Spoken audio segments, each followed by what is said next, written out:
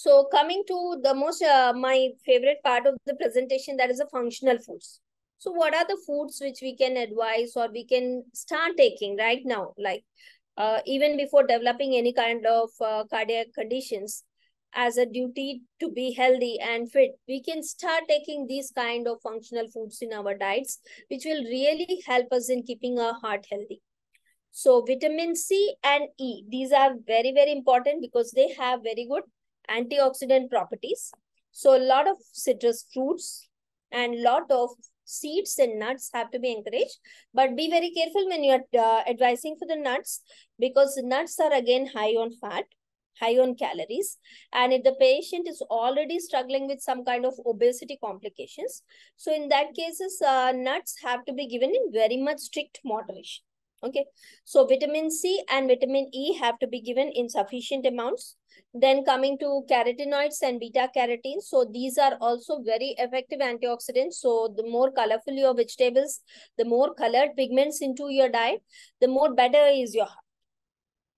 Next comes the soya protein. So soya proteins also have to be given because they are a very good source of protein, especially for people who have lactose intolerance or some kind of intolerance with the dairy products. They can always prefer taking the soya proteins. Like recently, the National Dairy Research Institute, they have in Karnal, they have started making a soya protein butter.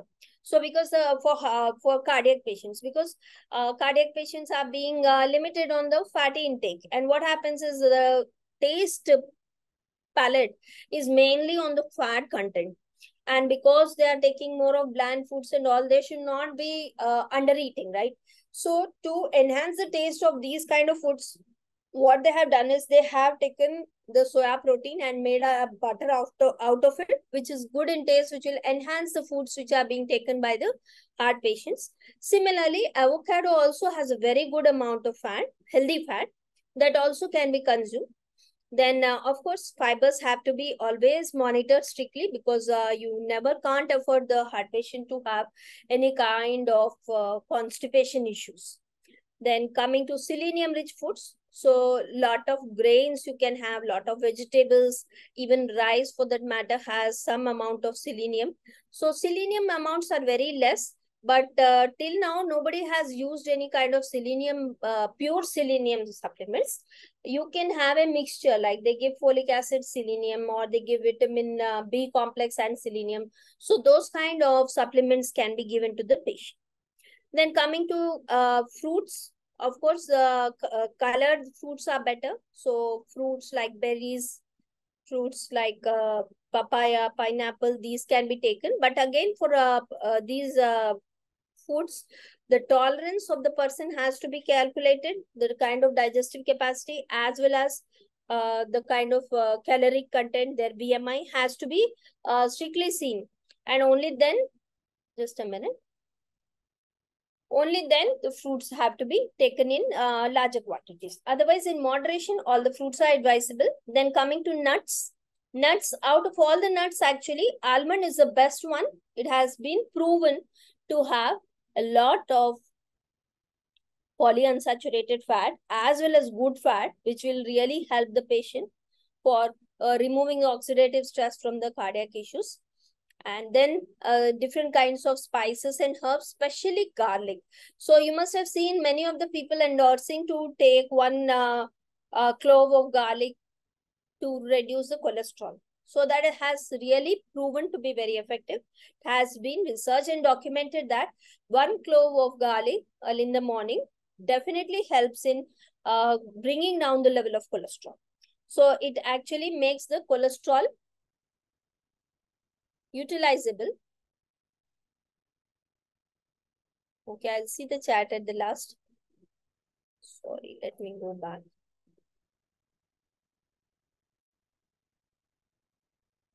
Just a minute. And then coming to the blended oils. So different varieties of oils are always advised to be blended. And in the market, there are different types of blended oils also into the system. Like you can have rice bran oil and sunflower oil, safflower oil you can have groundnut oil. But again, you have to be little careful because some people have a tendency of indigestion and allergic to groundnut oil. So you have to be very careful when you're advising your patient, whether the patient has the habit of taking or has he taken earlier these kind of oils. So blended oils are always a must. So never go for only one kind of oil all your life. Keep changing. Either you can have a rotation of oil or you can have a blend of oils. Then good fats like polyunsaturated fatty acids, especially in these blended oils, you can get it in the nuts. Then fish and fish oil extracts. Sometimes when the cases are very severe and the patient is not taking any kind of fish, even fish oil capsules are advised just to help them in their condition. Then low fat yogurt and milk products also, especially to improve your gut microbiome and to improve your probiotic content so that there is no complication of any kind of constipation and things like that. So these are the main functional foods. So I did not cover whole grains, but they are also an integral part. As you can see in the figure, the integral part of your functional foods, that is the millets, different types of millets need to replace the wheat and rice, which we all have got used to. We all got used to this kind of rice. So that has to be replaced with variety of millets available. So coming to the dietary guidelines. So what kind of dietary guidelines you are going to give to the patient? So in that case, a brief period of undernutrition is advised, especially if your patient had some kind of myocardial infarction or heart attack. Then immediately the next day or that particular night, the subsequent night, a brief period of undernutrition is given. That is 800 to 1200 kilocalories only is given. Why? Because the metabolism of heart is switching at this stage from utilizing free fatty acids as primary source of energy. Now it is taking the oxidation of glucose. So during this particular period, the patient has to have very light food because to digest the food also a lot of energy will be expended and then the heart will suffer. So initially for 2-3 days, the patient is kept under nutrition. Very less amount of food is given just to sustain him.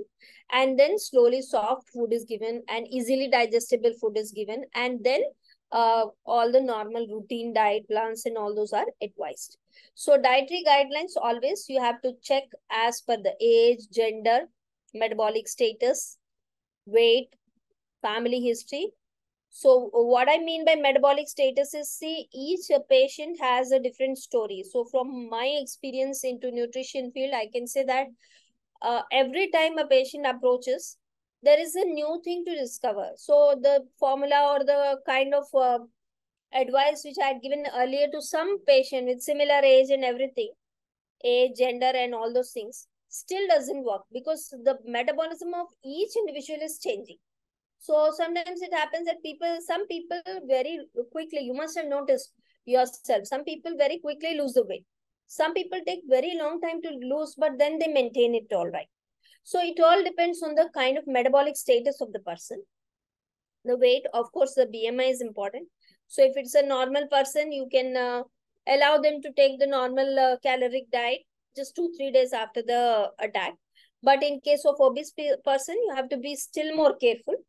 Then coming to family history, you have to always be very careful with people who have hypercholesterolemia, hyperlipidemia, cardiac conditions running in the family. Then smoking, alcohol habits, this also have to be taken into account. So what happens, you are doing everything right and suddenly the person drinks one weekend and then all his sugars will go for a toss, all his calories will go for a toss. So you have to be very careful and you have to counsel the patient for minimizing, moderating, and then slowly reducing the alcohol consumption. So the 3 important things which you can always keep in mind when you are suggesting or giving any dietary advice to the patient. First thing is low fat. Of course, the kind of fat which will be given should be polyunsaturated fat or monounsaturated fat. Then low carb as in I say, don't give them any kind of simple sugars.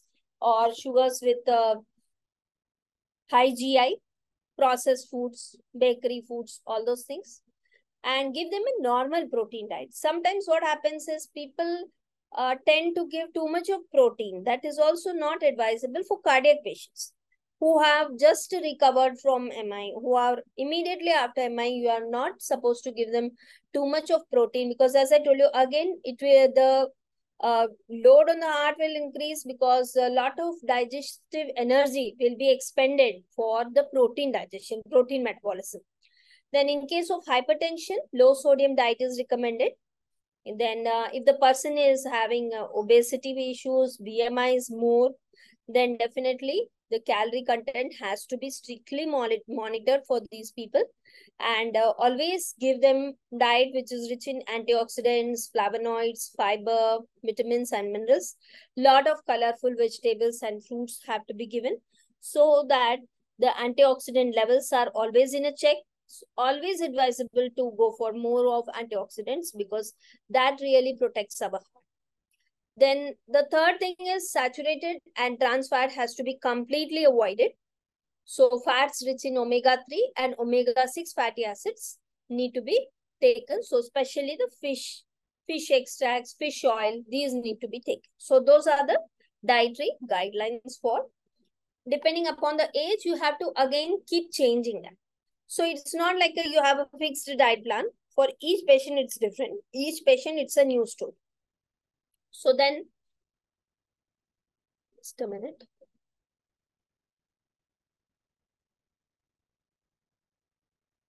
Then you can look at the cholesterol. Where is my cursor?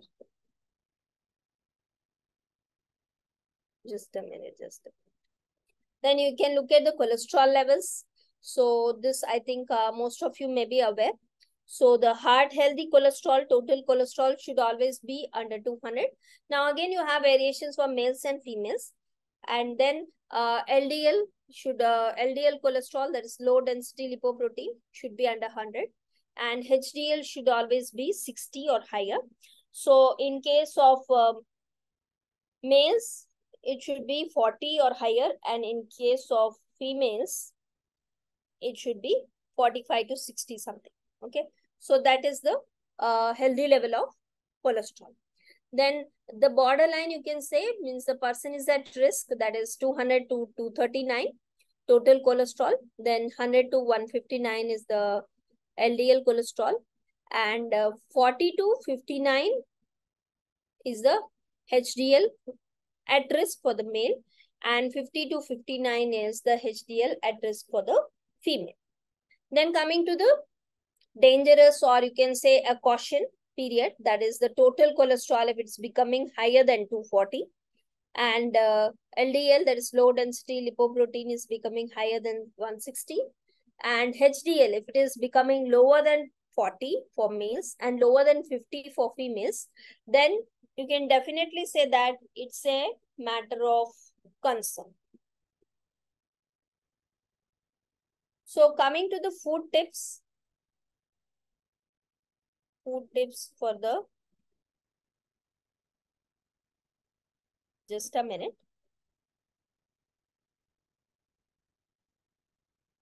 Food tips for the CVD patients. So I think I got the question here. Okay, I'll look at it later. So food tips to be included, as I told you, whole grains. So you can have a comparative thing about what are the foods which you need to restrict or moderate, and what are the things you need to avoid completely, or you can say you are totally removing that from the meal plan. So foods to be included, as I told you, whole grains, the millets, the oats, all these unpolished rice, all those can be taken. Then polyunsaturated fatty acids can be taken. Then a variety of millets. Nowadays, you have huge amount of millet recipes available in all over the media. You can choose the kind of millets, and then, but one thing you have to remember, millets are very good for health. No doubt about it. No doubt about it. But that doesn't mean that you go on the board and go on consuming large quantities. Always be very careful about the quantities of millets also, because They are not easy to digest, especially for senior citizen patients you are taking. Their digestive capacity is very less. So in those cases, it becomes very difficult for them to digest a high amount of millet.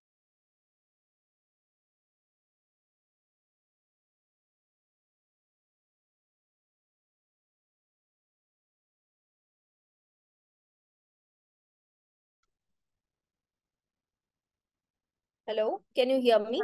Yes, ma'am. Sorry, there was some network issue. Power cut was there. Oh, okay, ma'am.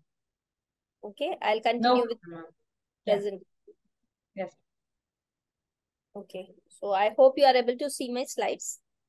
Yes, ma'am. Okay, so I was talking about the food tips for the CVD patient. So I was telling Ma'am, millet. sorry to interrupt. Can you please put it on slideshow mode, ma'am? Yeah. Sorry. I'll do that. Just a minute. This bar I have to move.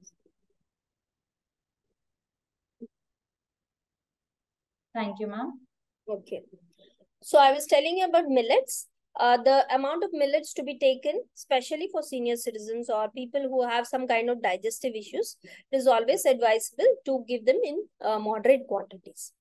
Then coming to the dairy products, always go for low fat products because that brings us on a safer side to avoid the saturated fats which are there in many of the dairy products. Especially nowadays, you have a lot of varieties of cheese and paneer and all those things. So those have to be really monitored unless and until it is coming from a low fat source. In some moderation you can give, but otherwise it's always advisable not to go for it. Then all the fibrous green leafy vegetables, carrots, and all the colored veggies have to be preferred. And lot of spices. So when I say spices, I mean spices without oil content. Please keep this in mind. Nowadays, people always they use the word spicy in a very generalized way. They say it is a spicy curry, but when you look at the curry, it has huge amount of oil in it. So without oil also, with minimum oil also, you can make the food tasty by adding all the black pepper and cumin and jeera and all different types of spices. So spices are good for health, but when you combine them with huge amount of oil, it really becomes a hell. So be very careful about the quantity of oil you are taking when you are adding the spices, and of course, prefer to take garlic.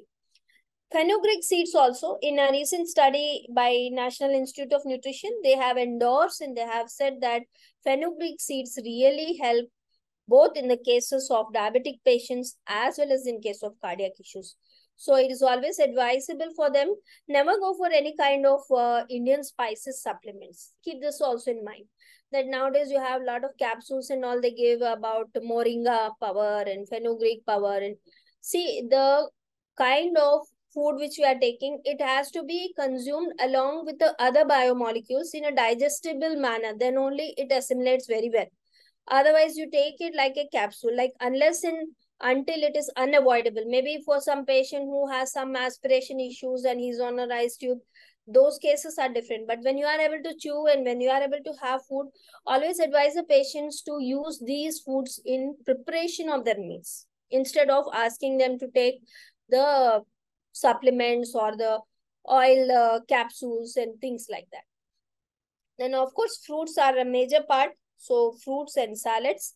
And ask them to go for roasted or baked snacks. Like, for example, if they have some craving, something salty they want to eat, they can have a little bit of baked corn, they can have, or they can have a roasted papad, something like that. But again, if it is a hypertensive patient, then you need to be careful about the salt content. So, but ask them to choose for or train them in such a way that they start liking the roasted stuff. They start liking the baked items. Then coming to foods to be restricted, especially the unrefined cereals, the processed foods, okay, polished rice. Then olive oil also. Olive oil is good for health, no doubt, but again, the amount to be consumed has to be very carefully monitored. Then rice and wheat products, very less, very less. They need to cut down on rice, especially in South India. It's very rampant. So, especially in the after sunset, it is always advisable not to have rice. So, not only for cardiac, for anybody, it is advisable that you don't consume rice in the nights. You can consume them in the lunch, and that also, if you can prefer, take brown rice or something which is unpolished rice. Okay, you have that Kerala black rice, red rice, lot of variety of rice is there throughout India. You can keep experimenting, try different types of rice. Then dairy products, paneer have to be restricted. Curries with oily gravy, as I already told you. Then salt. So as I told you, be very careful with the kind of namkeens and all you take. They may be baked, no doubt, but they may have high salt content again. So be very careful with that. Nuts and oil seeds have to be strictly monitored. Like the nuts are good for health, but again, they may have some calorie and more of fatty content.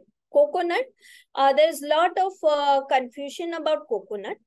Coconut, in some cases, they say that because it contains short chain fatty acids and medium chain fatty acids, it is good for the heart, but only in moderation. If we take extreme of coconut, again, there are cases where it has led to atherosclerosis. So there is a little bit of ambiguous thing when you talk about coconut. Then always ask the persons not to go for oily parathas, puris. They can instead have something with the millets. So nowadays you have a lot of millet parathas and jawar rotis and those things. And if they want to go for any kind of non-veg diet, they can go for a lean meat, chicken, once in a while, once in a week, like that, they can go for it. But again, they should be careful about the gravy which is used there. Then coming to the foods to be avoided, saturated fats, complete no. So as I told you, butter, ghee, all these have to be. Now again, ghee is also an ambiguous element here. Ghee sometimes, as per Ayurveda, they say that ghee has lot of short chain and medium chain fatty acids, which is very good for the heart. But again, we need to be very careful. Once we advise a patient it's good, they start taking in large quantities. That is the risk here.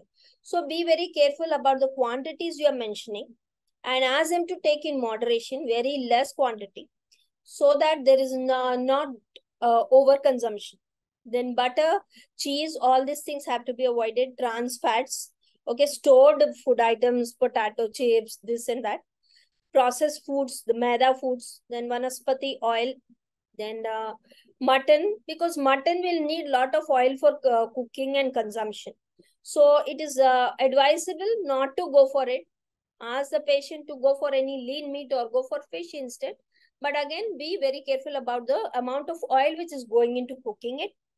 Then pickles, cheese, creams, bakery items, sweets, high simple sugary food items, fried snacks, and high salt foods. All of this has to be avoided.